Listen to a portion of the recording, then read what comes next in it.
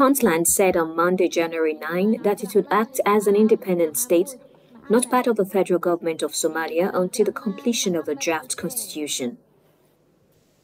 In a 3-page press release, Puntland announced that its constitution gives a full right to decide on its affairs without the consent of Somali government in Mogadishu.